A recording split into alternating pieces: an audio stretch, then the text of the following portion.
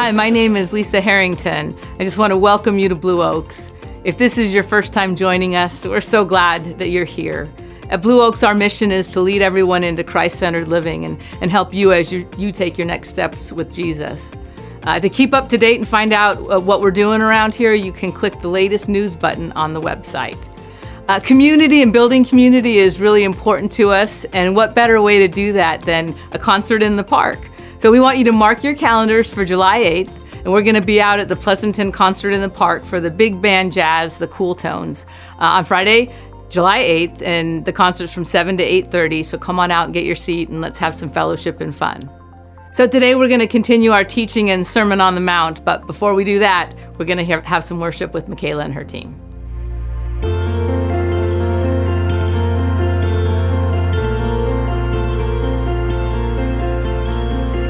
There is a sound I love to hear. It's the sound of the Savior's robes as he walks into the room where people pray, where we hear praise as he hears faith.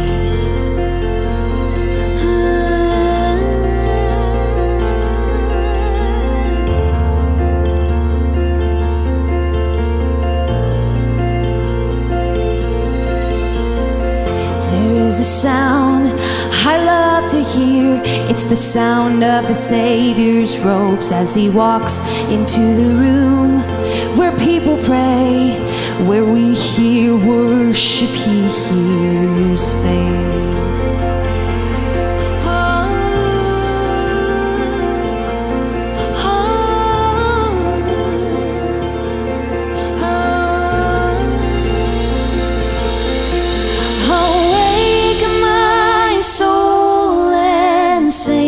Sing his praise aloud.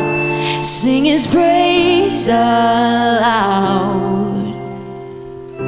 Oh, awaken my soul and sing. Sing his praise aloud.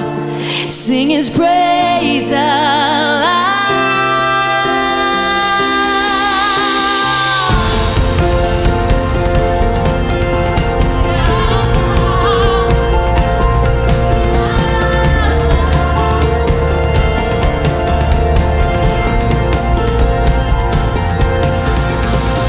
There is a sound that changes things, the sound of his people on their knees. Oh, wake up, you slumbering, it's time to worship him. Awaken my soul and sing, sing his praise aloud, sing his praise aloud. Oh,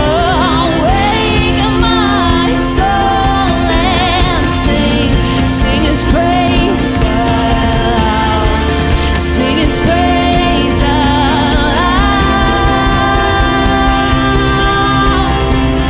And when he moves, and when we pray, where stood a wall now stands away, where every promise is amen. And when he moves, makes no mistake, the bounds of hell begin to shake. All hail the Lord, all hail the King. Hey, and now, oh, let the King of glory enter in. Hey, fall down on your knees and worship him.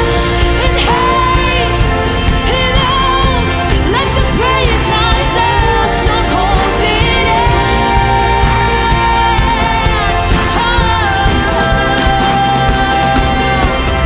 Awaken my soul and sing, sing his praise aloud, sing his praise aloud. Oh, awaken my soul and sing, sing his praise aloud, sing his praise aloud.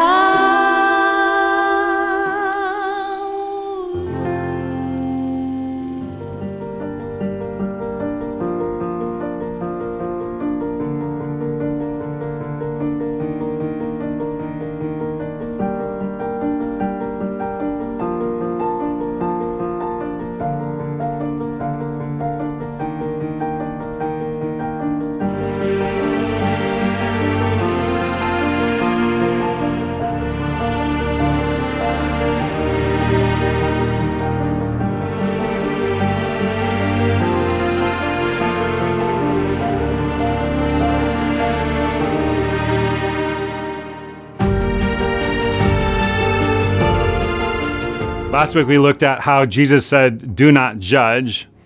This week we'll go even deeper into how relationships can get off track. This is what Jesus said. "Why do you look at the speck of sawdust in your brother's eye and pay no attention to the plank in your own eye? How can you say to your brother, 'Let me take the speck out of your eye,' when all the time there is a plank in your own eye? You hypocrite! First take the plank out of your own eye, then you will see clearly to remove the speck from your brother's eye." All right, we're talking today about the speck and the plank. And Jesus' teaching here is not subtle. He's talking about two categories of problems. Everyone else's problems and my problems. There are other people's faults and there are my faults. Now, you would think I would be much more aware of my faults than other people's faults. You think I would notice my problem first because, it's my problem. But often I don't notice my problems at all. Plank? What plank? What are you talking about? But I have great clarity on your problem. I fail to take responsibility for my life, but I'm great at blaming other people.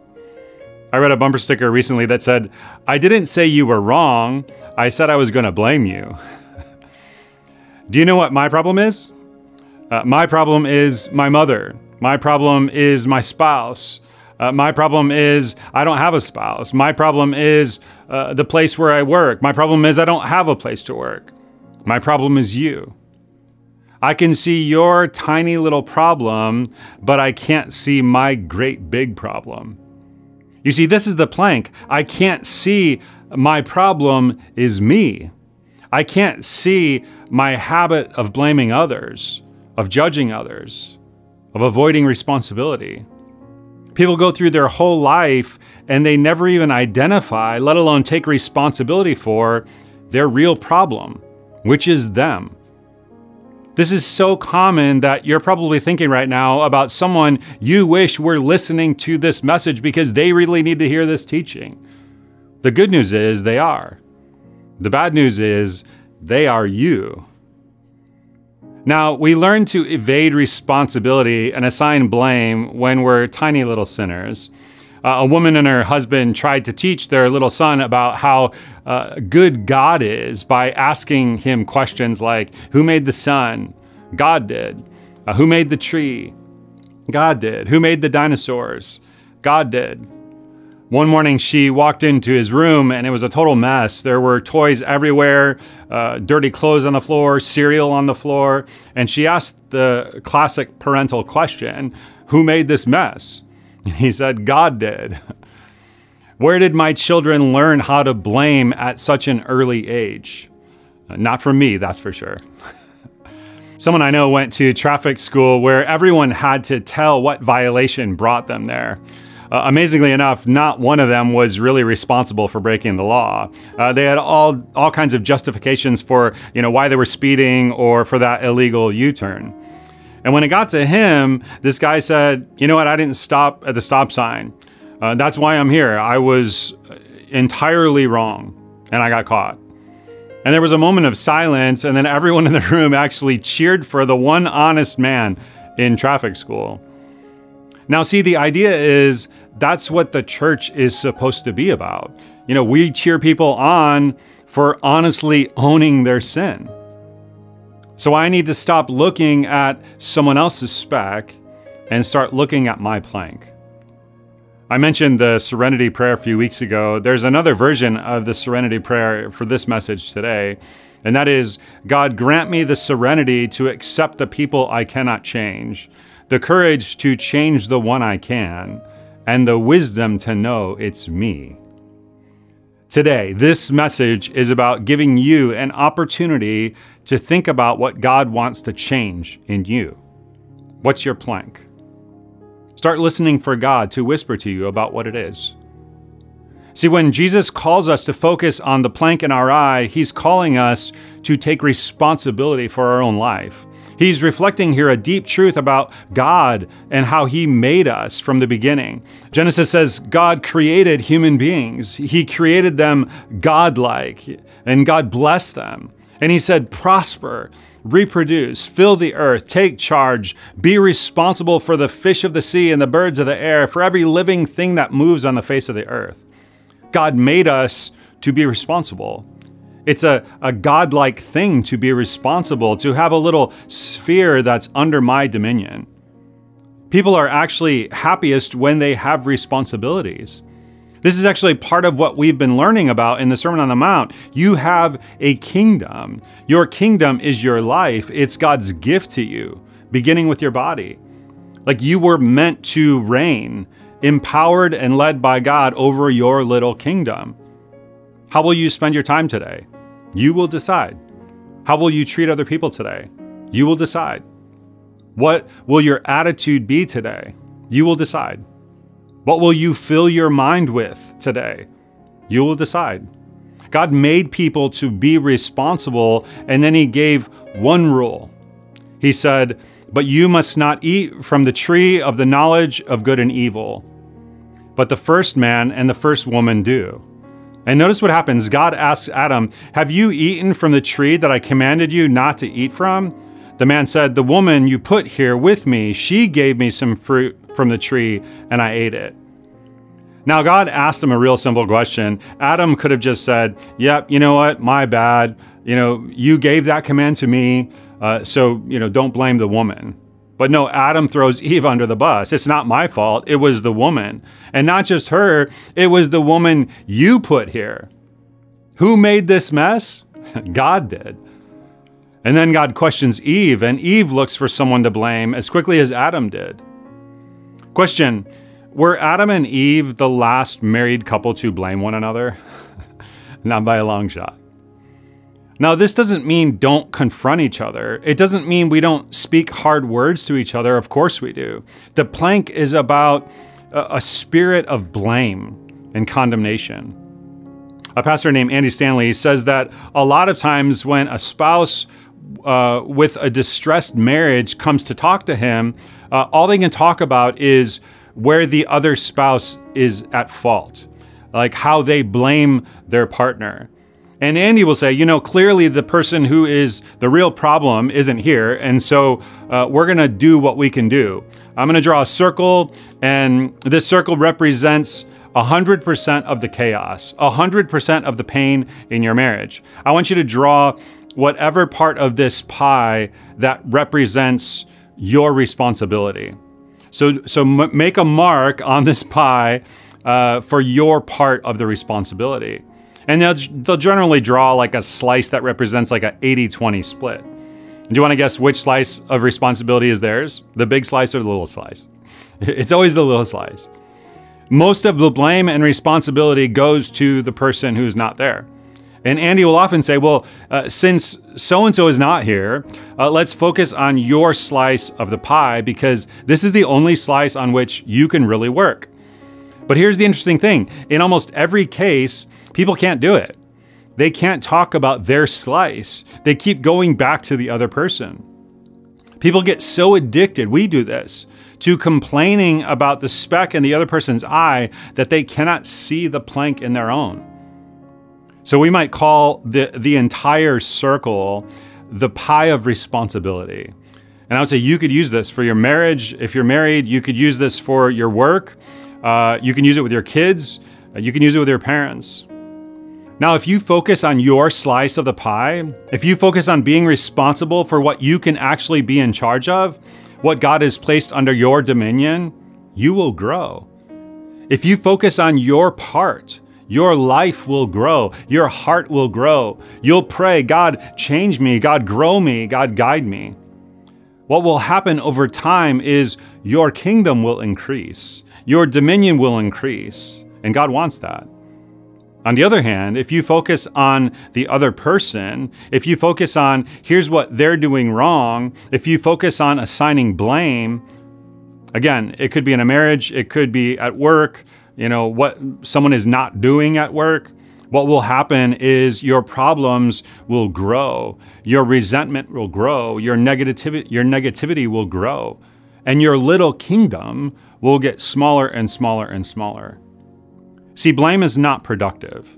Blame wastes energy. Blame spoils relationships. Blame poisons families. It undermines workplaces. It violates love. You see, taking responsibility for your life is part of God's plan for your growth. It doesn't mean you deny that you may have been the victim of horrible abuse or betrayal or disease that you didn't ask for and is out of your control. What it actually is joining my little kingdom, such as it is, with all of its limitations into God's great big kingdom and his plan to change everything. There was a brilliant thinker at Stanford who was actually converted to Christianity as an adult by reading about the theme of blame in literature and history and how toxic and destructive it is, and then reading about it in the Bible and seeing how God turned things around. And here's the idea. All people, all societies, all cultures have a custom of scapegoating. Scapegoating is that practice where we find someone or some group to pin all of the blame on, even for things that are not their fault. Gerard said it's almost like a safety valve. It's like all the blame for resentment, rivalry, anger, or whatever gets put on them so that we don't have to own it ourselves. One kid in grade school might get picked on because they look differently or they act differently or they're clumsy or considered unattractive. And no one votes on this, but somehow everyone in the class knows they're the scapegoat. A whole movement of family systems theory was actually developed at Stanford a couple of decades ago that said families very often have scapegoats. The one kid in the family who's the black sheep or who all the problems get blamed on so mom and dad don't have to look at themselves.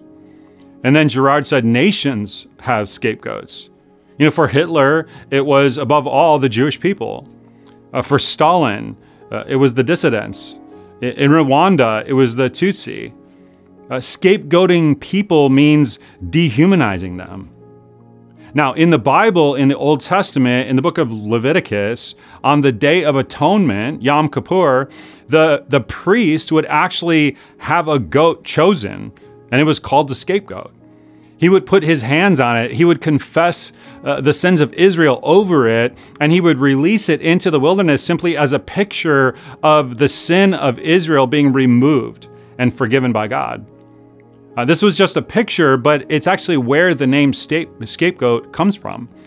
Gerard said that in ancient cultures outside of Israel, sacrifices often involved human beings, human victims who were sacrificed to placate or appease the gods. They were human scapegoats, which meant all the problems of society or the tribe were pinned on them. The idea was sacrificing them would heal the community from all the chaos that no one wanted to own. In fact, the idea that scapegoating a victim would heal the community's problem was so deep that the Greek word for victim, the one that would be sacrificed, was pharmakos. We get the word pharmacology from that. And that's why no one to this day wants to go to the pharmacy. We see this dynamic at work in the Bible in the story of Cain and Abel. Cain, unlike his brother Abel, fails to offer God a proper sacrifice. He's upset and he's angry, but instead of taking responsibility and owning it, making things right, he scapegoats his brother and gets rid of him. You know, if I could just get rid of Abel, I'll be okay. And Gerard noticed in the Bible something unprecedented that happens. Stories of blame, scapegoating, would be told, but these stories are actually sympathetic to the victim, to the one who gets scapegoated. God cares about the victim. God condemns the act of people and families or nations of scapegoating other people. God said the blood of Abel cried out from the ground. Joseph's brothers scapegoated Joseph and they got rid of him. They think, you know, if we just get rid of him, then we'll be okay. But God cares about Joseph. In other words, in the Bible, in the ancient universal practice of scapegoating begins to be undermined. It begins to collapse. And all of this comes to a climax in the person of Jesus. I mean, Jesus is the holy innocent one. He is utterly blameless. He is the sinless one.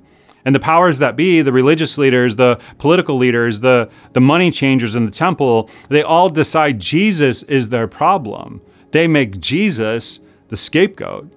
The one man who could have saved him, Pontius Pilate, publicly washes his hands. Don't blame me. I'm innocent of this man's blood. That's the way we do things. But of course, no one is innocent except Jesus. On the cross, he lays bare the evil, the violence, the injustice, the wickedness of scapegoating. We're told in the New Testament, when they hurled their insults at him, he did not retaliate. When he suffered, he made no threats. Instead, he entrusted himself to him who judges justly. He himself bore our sins in his body on the cross so that we might die to sins and live for righteousness. In Christ's great love, he absorbs all the sin, all the hatred, all the violence, all the wickedness of the world upon himself on the cross. He pays the price. He makes atonement. In his resurrection, he says, now the way of blaming and stigmatizing and condemning and rejecting is over. Jesus has become, against all odds, the great scapegoat. The ultimate scapegoat, the final scapegoat, the one who takes our sins on himself so that we can be forgiven. And we'll talk more about this in just a moment. Journalist and author Christopher Booker researched and wrote about the basic plot lines that fill many of our stories. His book, 7 Basic Plots, pulls from Carl Jung's analytical psychology to understand and analyze stories and their meanings. And one of these categories that stories fall into is a category called overcoming the monster. And in these stories, the hero, who's often an underdog, has to destroy a monster or a villain in order to restore peace and balance to their world. And this trope is found over and over again in popular culture. We have movies like Anything That's Marvel or How to Train Your Dragon. There's TV shows like Stranger Things or Ted Lasso, and countless book series that fit into this type of storytelling. But what if the overcoming the monster wasn't just for popular culture? What if we viewed this passage with a similar idea? So far, Matt has brought to light a few monsters we often have to overcome. The monster of comparison and judgment, a lack of ownership or responsibility, a misdirect of purpose, the monster of blame and scapegoating. At times we might find ourselves stuck in moments or patterns where we focus on someone's speck rather than our own plank. It can feel overwhelming to change this. What do I do next? But just like the hero in the overcoming the monster trope, we can overcome some of our own. With small and intentional steps, we can practice living deeper into the kingdom of God. But let's rejoin Matt as he helps us discover what it means to be observant of and open with our planks. All right, so now I want to talk about how to practice living in the kingdom of God this week. And I invite you to say, I will focus on the plank in my eye and not the speck in everyone else's eye. That plank, a spirit of condemnation, could be based on someone's morality, ethnicity, their behavior that drives you crazy, their religious beliefs, or their political ideology. It could even be generational. This stuff divides churches up all the time. Maybe you're older. And what that means is you see someone younger and you think, why don't they wear something besides ripped jeans and a t-shirt? Why do they have to pierce their bodies? Why do they have to tattoo their skin? Why do they have to listen to their music so loud? And just under the surface is, why can't they be more like me? And you end up missing the wonderful spirit of adventure in them and compassion and idealism and the desire to make a difference. Maybe you're younger. And what that means is you see someone older and you think, why do they have to be so formal and so picky and so wrinkly or so technologically incompetent? Just under the surface of that is, why can't they be more like me? Maybe you're not sure whether you're younger or older. What that means is you're older. So this week, just stop trying to straighten other people out. I have a friend who says if you want to straighten people out, you ought to work in a funeral home because that's the only place where when you straighten someone out, they stay straightened out. Live people tend to resist straightening. This week, give up the practice of straightening out. This week, practice taking responsibility for your own life. And instead of automatically getting defensive or trying to justify or excuse, this week just step back and pray, God, would you help me? And actually own, yep, those are my words, those are my actions, those are my habits, those are my patterns, those are my attitudes, it's me. So this week, ask God to help you identify what the plank is that needs to be removed. You know, Jesus is right. The problem isn't just that we have a plank in our eye, it's that we don't even notice the plank. So we need outside help to become aware of what it is that needs changing.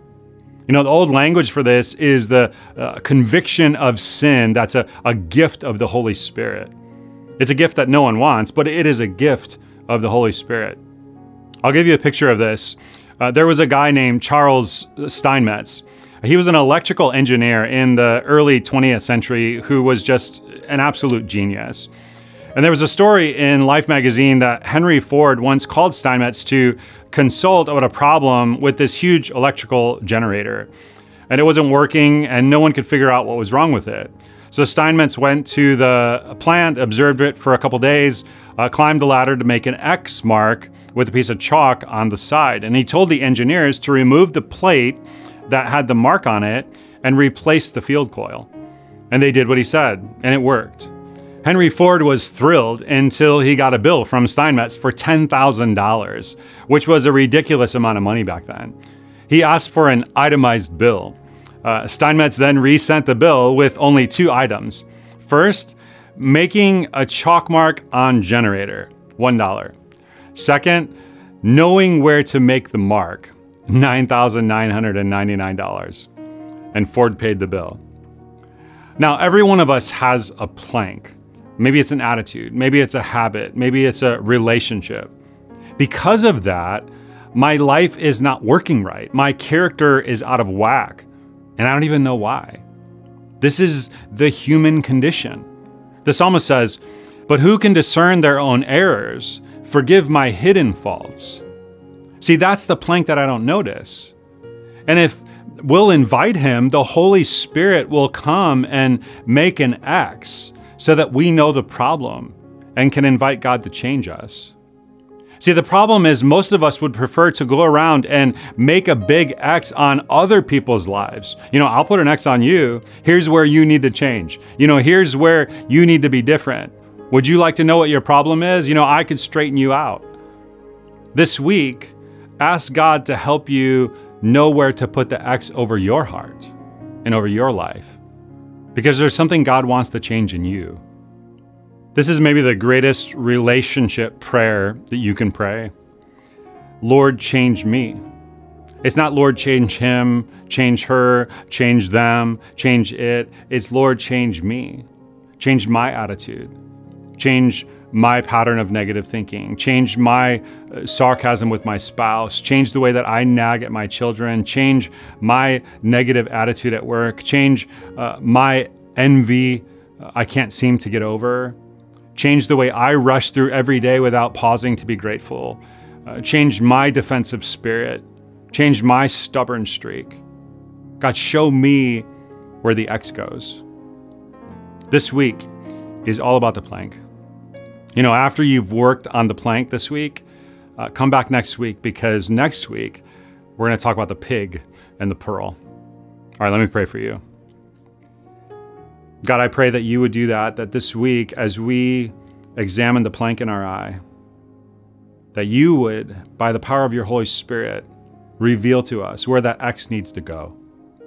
Help us to really consider those areas of our lives where we need to change in order to conform our lives so that we're more in line with your will and your ways, so that the character of Christ is being formed in us.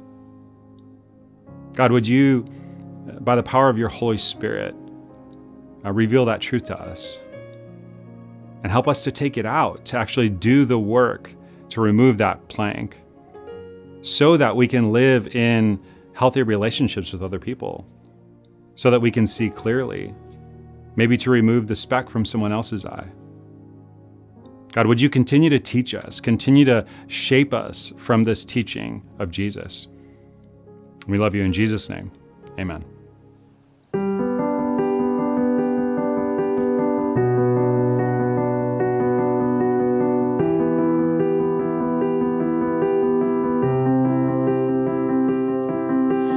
I keep fighting voices in my mind that say I'm not enough.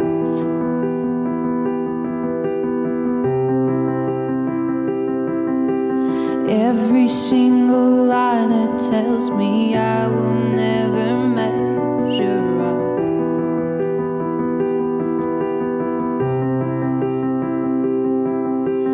Am I more than just the sum of every high and every low?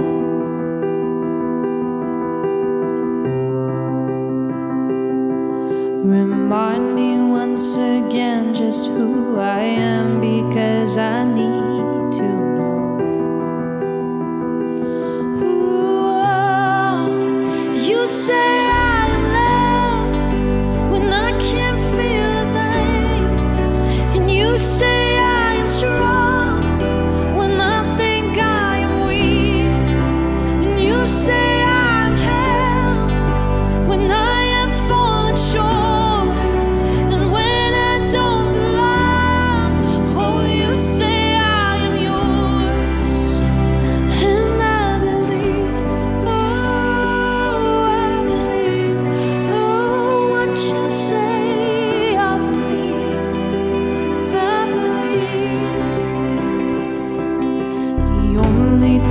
That matters now is everything you think of me.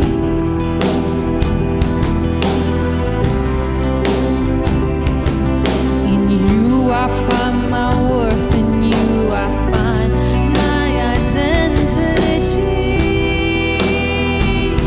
Ooh, you say I'm loved when I can't feel a thing, and you say I'm strong when I think I'm weak.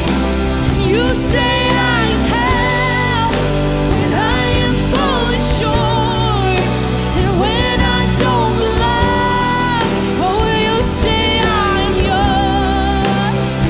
And I believe, oh, what you say of me. Yes, I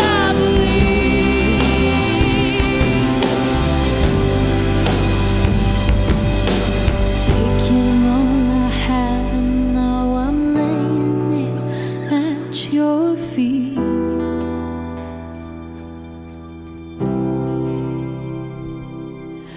You love every failure, God. You love every victory. Ooh,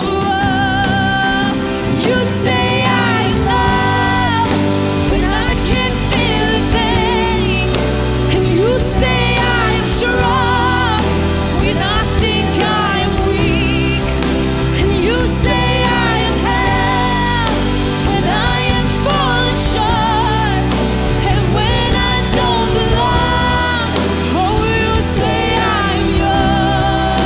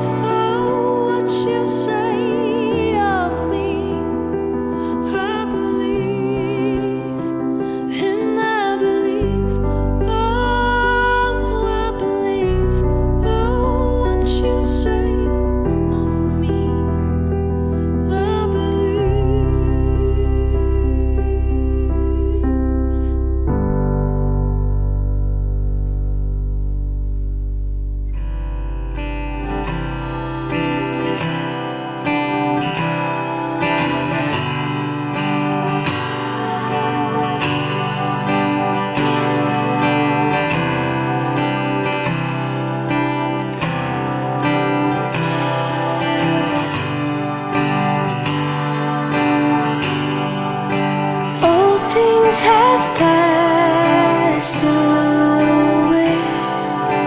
Your love has stayed the same.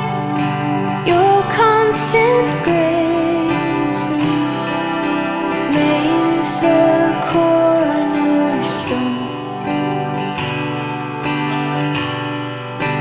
Things that we thought were dead are breathing in life again. You cause your sun to shine on darkest night. For all that you've done, we will pour out our love. This will be our anthem song. Jesus, we love you. Oh, how we love you.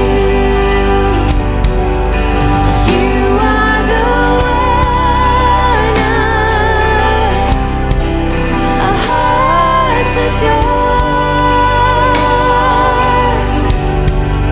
The hopeless have found their home.